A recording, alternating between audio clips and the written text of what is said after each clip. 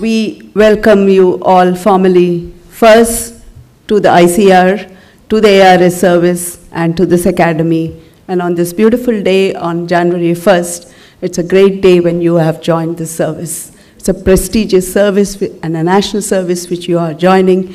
And we are very happy that there is in this huge campus, for the next 3 months, we are going to be breathing young, vibrant air through you. Thanks a lot for coming here and being here.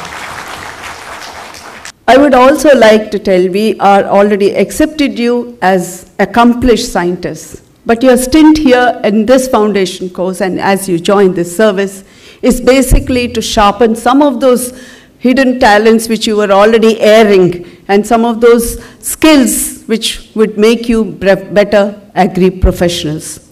Because as the country looks forward to some of your inputs in your service, we thought making you better professionals in core and non-core disciplines areas would make you a full-fledged scientist.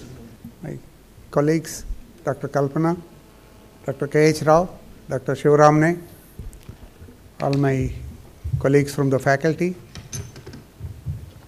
all the 200 plus scientist trainees of this 103 FOCARS, my students of this academy, and the family members, relatives of the trainees, ladies and gentlemen.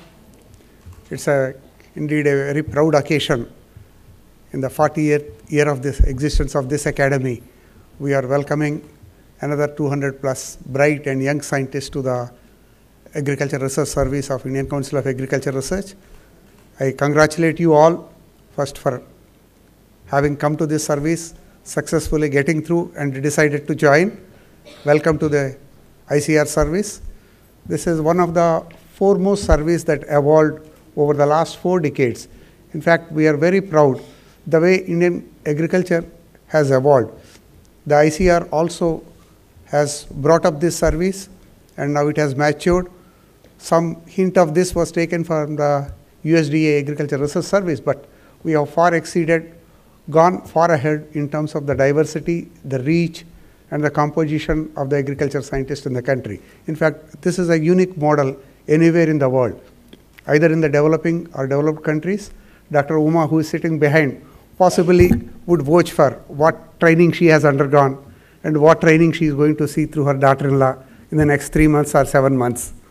There is a sea change. Now that is what the academy does. We try to bring change in the system. We try to bring change in the ICR. We try to bring change in the national agriculture research and education systems. So this particular training is also part of that change.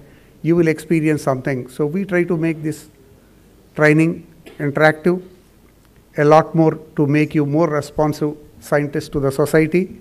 That's what we try to take you over the next 3 months period. And whatever the foundation that the universities have laid in you in terms of academic achievements, we try to give a little bit of packaging in transforming you as a good citizen, a good scientist, a responsive scientist. That's what we do here. I once again compliment you for getting to this one and wish you all a very happy new year. We wish that this 2016 is a very educative, learning and prosperous new year for all of us and also for the agriculture system in this country. I compliment you all. Thank you one and all.